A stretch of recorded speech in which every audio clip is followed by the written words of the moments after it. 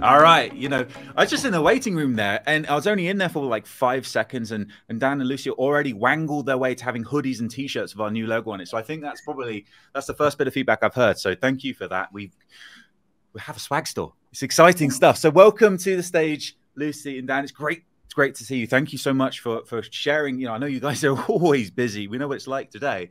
So for you to give us some of your time, it's great for you to do that. Thank you so much. Do you want to start by introducing yourself? Lucy, ladies first.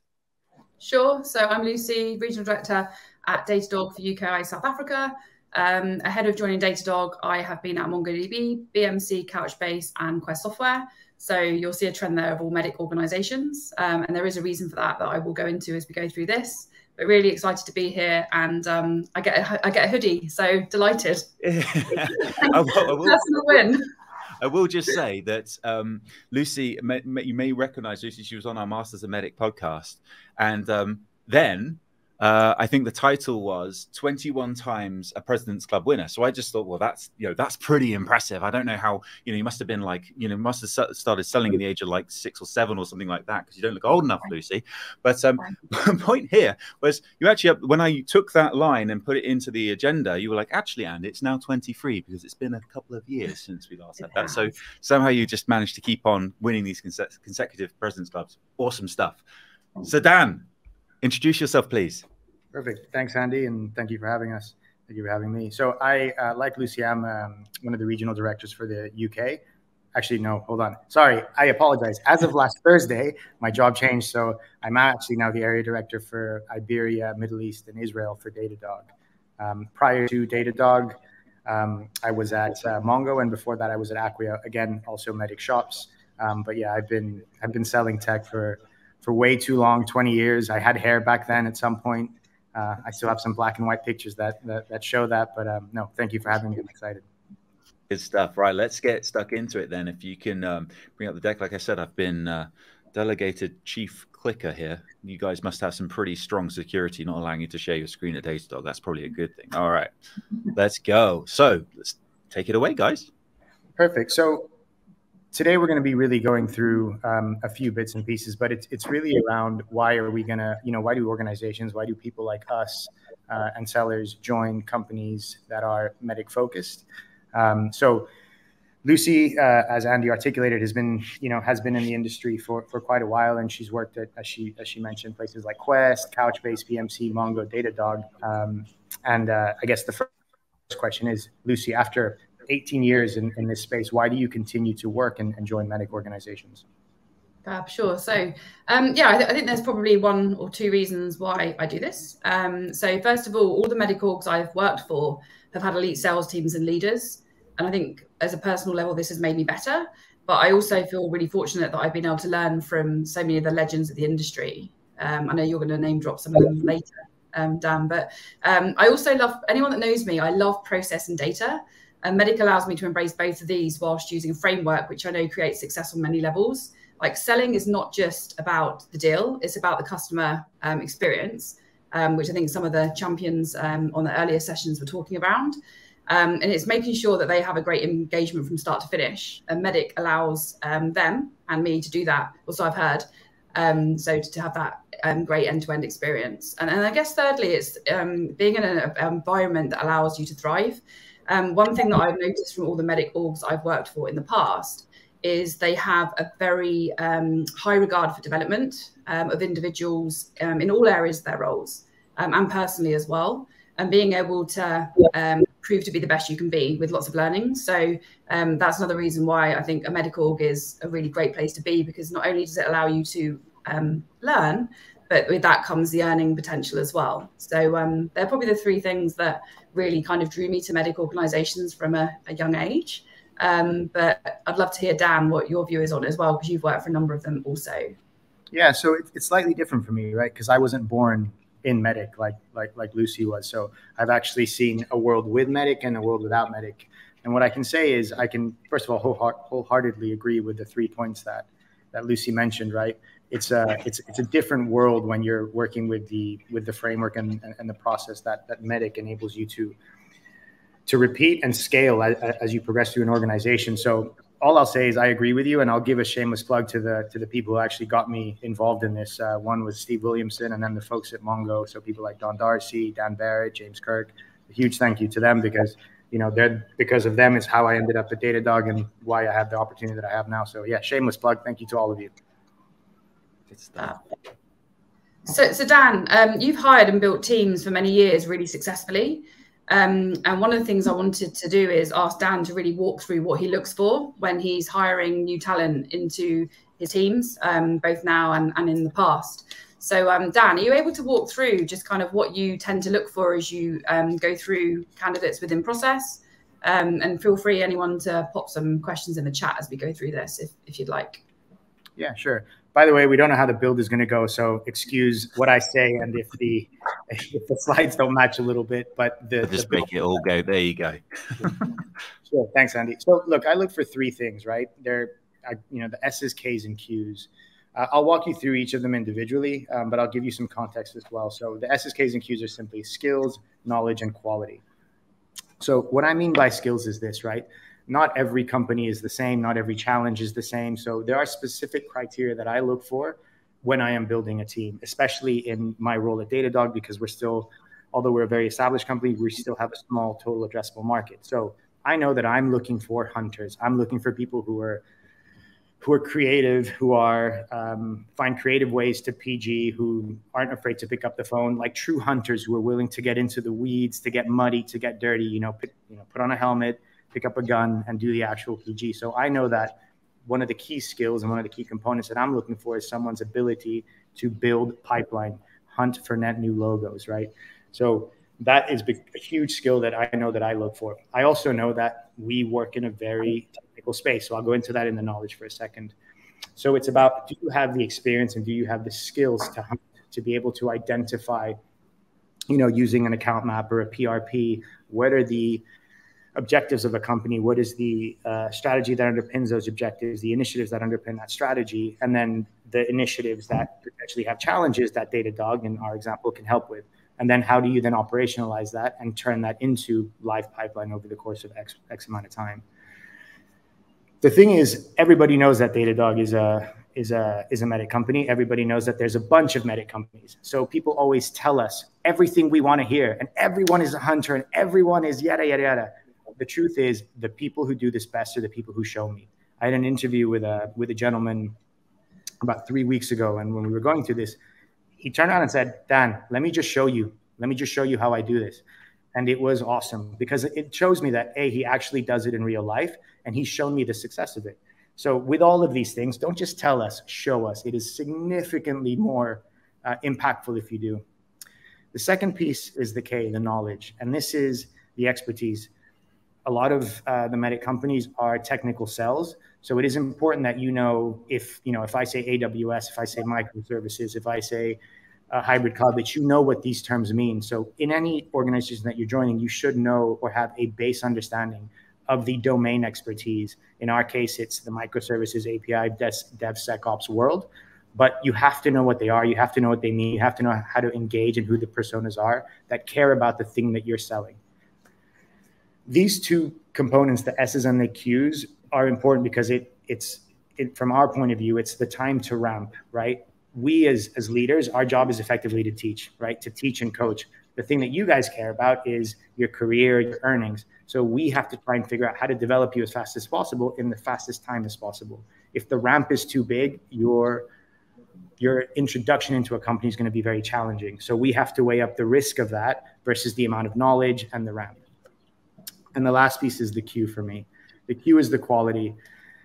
When I talk about quality, I'm talking about the quality of the human is the way that I always say it. But it's, is the individual coachable? Is he willing to learn? What is the thing that drives the individual?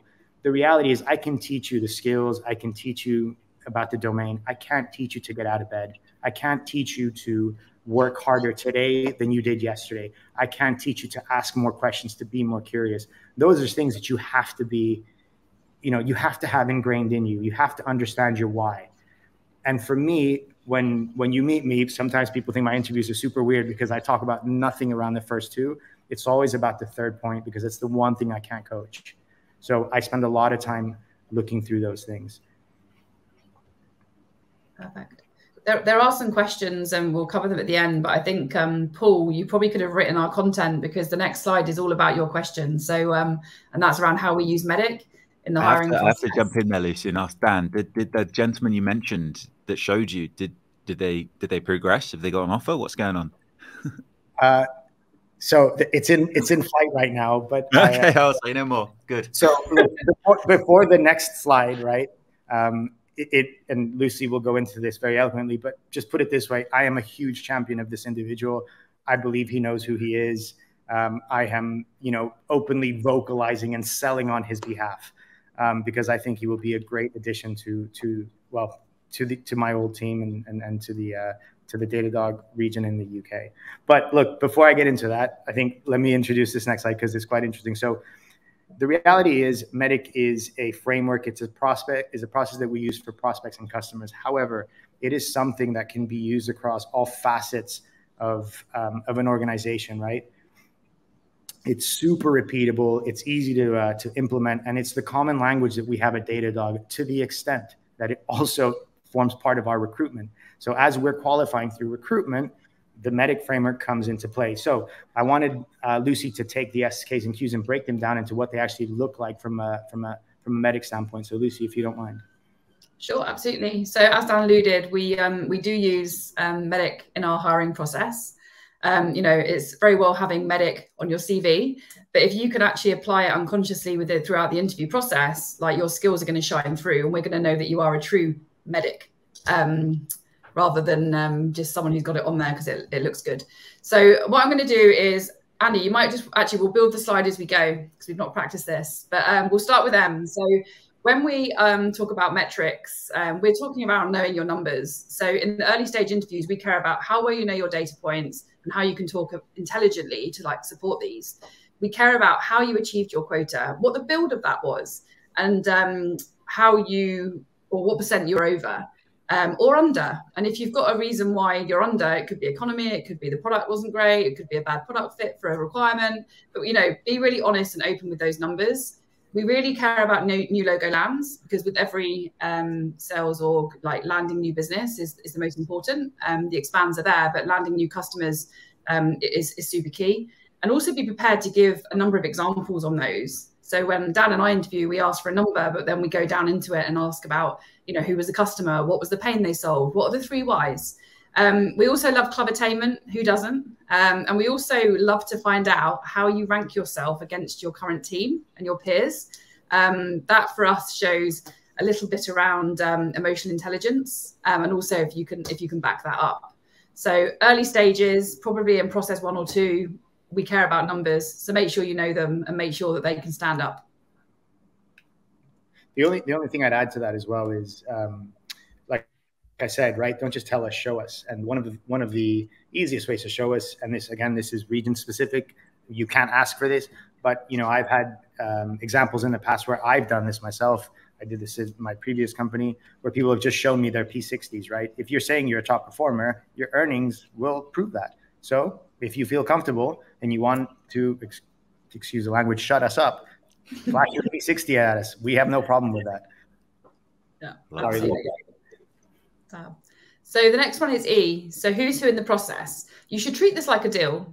So obviously there's a number of people that can say yes, but there'll also be people that can say no, and they're not necessarily the hiring manager. It could be someone, 2 levels up. It could be someone in tech. It could be someone across the whole org that can actually say no. So you want to make sure that you have understood what's previously stopped people being hired in the past. Great question early on, but also make sure that within the process you've made or got an understanding of who's who, what makes them tick and what they look for. And if you ask throughout the process, you will get answers. But make sure you've mapped it. So treat it like a deal and map out a power map or a champion plan. And then you can use that to try and build those relationships to make sure that you nail the process. Decision criteria. Every leader will have a number of criteria that they have.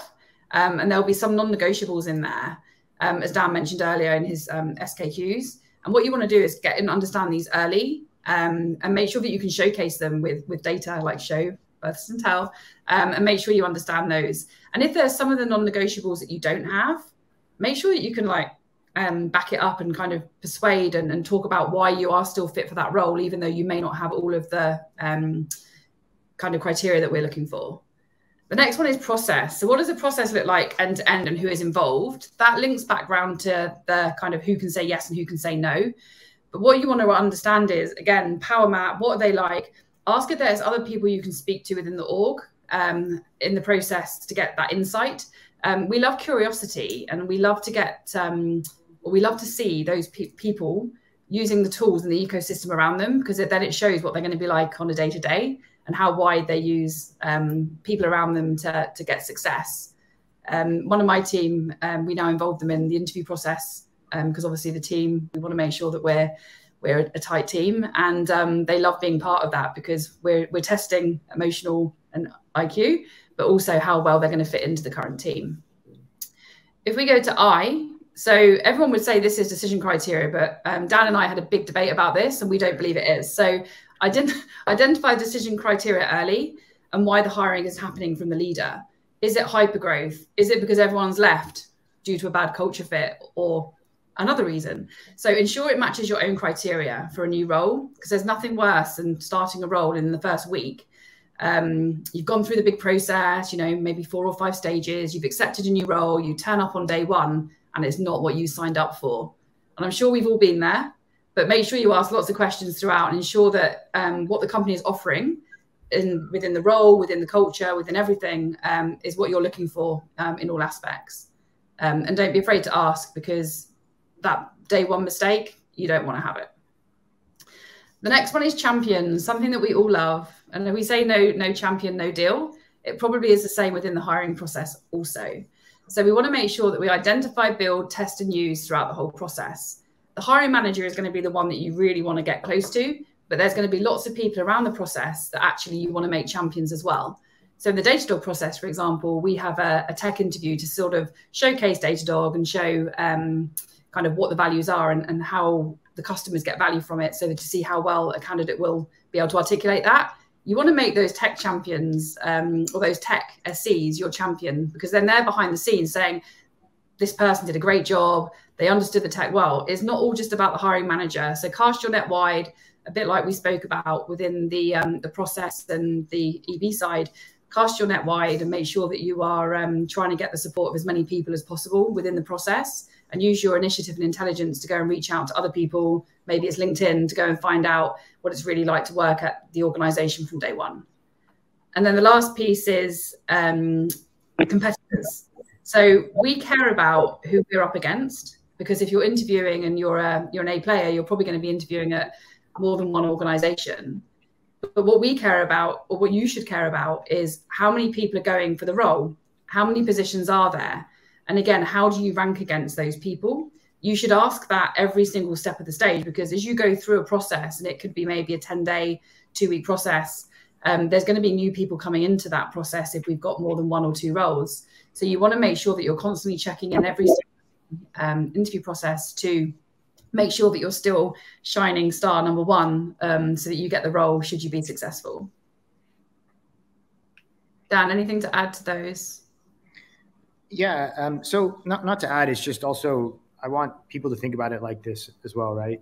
Like, this is a 2-way thing. The interview process is not just, you know, the hiring manager interviewing the candidate.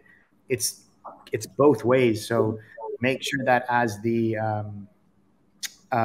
person being interviewed, that you have the things that are most important to you, the things that you're looking for, the things that you want out of your next job, the next company, your career, your progression. It is important that it is a 2-way street. It is, you know, I always make sure that when I kick off an interview, that's my first thing is, hey, this is a 2-way thing. I want to know what you care about, what's important to you, and the things that you feel will help you get to where you want to go. So yeah, just make sure you have questions that help you find out that for yourself as an interviewee. Guys, I love this. I think this is so apt what you're talking about here, and how you're kind of bringing in so much of the, particularly like the emotional side of things. Like, I think like as a hiring manager in the past, where if I've been put on the spot and started to ask that, those questions about, my criteria, but also when you kind of combine the criteria of what I'm hiring for with kind of the pain I'm trying to solve for, like you said, like, is it because my best performers left? Is it because a person's had to leave because they weren't performing? And therefore, what things were they not doing that I'm looking for this new person to do? And it's not just about finding those things, is it? It's about evoking that emotion in me that reminds me of just like how painful it was when I didn't have those things, so that person can kind of the candidate can show they have those things, so I value them even more. I think it's brilliant. I really like this. So sorry, I just felt like I wanted to say that. No, it's a really good point. No, it is, absolutely. So nearing the end now, but Dan and I put together some do's and don'ts, so some top tips on what to do and what not to do when you're interviewing for any role. This doesn't have to be MEDDIC specific, but for any role. So Dan, I'm going to let you walk through this because you're super passionate about it. Yeah, no. So it's a few things, right? So we wanted to give everyone something tangible back, right? So it wasn't just like, oh, hey, here's theoretically how everything works, right? Here's some tangible pieces that we wanted to give back. So first and foremost, make sure you do research on the actual role you're going for, the company and the person, right? This is a must, right? What defines a great salesperson, a great anything, is the preparation you put into it. If you were just showing up and throwing up, good luck. Next thing, don't turn up without setting an agenda. The amount of times that I've joined an interview and I won't set an agenda, right? My expectation is that someone is trying to set up an agenda with me, that they're trying to understand what are the things that I'm looking for, try and qualify me. Like, the way that you position yourself in front of a potential interviewer is the way that you're going to position yourself in front of a client, right? The only difference is the sell that you're doing right now is yourself. So if you're not going to do it in the interview process, I guarantee you're not doing it always when you are moving through an actual deal with a client. So always make sure you set up an agenda. Own the interview and ensure that you understand the decision criterion of that hiring manager and why that decision criteria is important. I've articulated already that for me, it's, the total addressable market has to be penetrated. So it's around hunting that new logo, but make sure that you're asking the questions to qualify and understand the why behind that specific criteria is important, because it'll allow you to then provide the answers that are aligned to those. Don't lie. This one's honestly, like all of us laughing, but this happens a lot. The amount of times I've had people, and I'll just use the word round up, certain answers, inflate, confabulate, use whatever word that you want. The reality is, before I actually interview anyone, I've done a ton of research on you already. I've looked at your LinkedIn. If I can, I would have referenced you already. So if you are director of something, trust me, I will know if you actually are, or if you're a team leader, if you're not, because chances are I would have done my research. So don't lie, because it's very easy. It's such a small world. We all know each other. Like, tech is tiny. So we will all ask questions and you will be found out, and that's not comfortable for anyone. Know your metrics, facts, and figures. For my sins, I have a master's in statistics. I like numbers. Numbers don't lie. Numbers don't have opinions. So I am very numbers based. So make sure that you know, like, simple things like, Lucy already said about like number of new logos, but also like, what is your quota? How did you achieve? You can't just say, oh, 100% or 120% or 150%. I'll go, okay, yeah, but what exactly was your number? How was it made up? How many logos? How many deals? Walk me through that. And sometimes I'll even ask you for your leading indicators, NBMs, discos, conversion rates. People who are consciously competent know those things about themselves because they know how to tweak the levers that make them more efficient. So make sure you know them. Following the don't lie thing as well, that's kind of, I'm sure a lot of people feel like I do right now, of thinking back to those interviews, being caught out on where you maybe haven't done as good a job as you have preparing. Whew, that's like, that's bringing it all back to me. And then the last thing is this one, right? And you could have had the most unbelievable interviews. You've been curious. You've asked all the right questions. You've, given us back our USPs. You've built great rapport, blah, blah, blah, blah, blah. Gets to the end of the session and it's like, cool, thank you. I'll await feedback. That is just burst the bubble. Oh man, it breaks my heart. So don't forget to ask for feedback. I always ask, like, hey, I don't want to know what's good. I want to know what's bad. Tell me what I could have improved on. Like, what are the red flags? How can I help? And then try and set the next steps. All of these components will help you understand the things that you need to work on to make sure that you secure that next step, whatever it may be. Brilliant stuff. And then, yeah, I was going to ask Lucy if she had anything to add to those. No. Perfect. So look, we wanted to just give you a bunch of companies that we know are follow the process, follow the framework that are all great, are all growing. So yeah, with that, I will hand over to Andy and open up for any questions if there are any. Thank you very, very much. Lucy, Dan, that was awesome. Thank you so much. It's like one of these things I see my notebook over there and I'm like, I need to write this down because I need to remember this sort of thing. So thank you guys so much. I can absolutely guarantee you're going to get hoodies and the t-shirts you asked for that. So thank you so much for giving up your time. And I can't see the chat box, and I'm sure it's alive with gratitude. And if you're in there and if you enjoyed that session, be sure to show some love to Dan and Lucy there. And of course, like, now there's a blueprint. Your interview should get infinitely better now because there's a blueprint for what to do if someone wants to work in your team.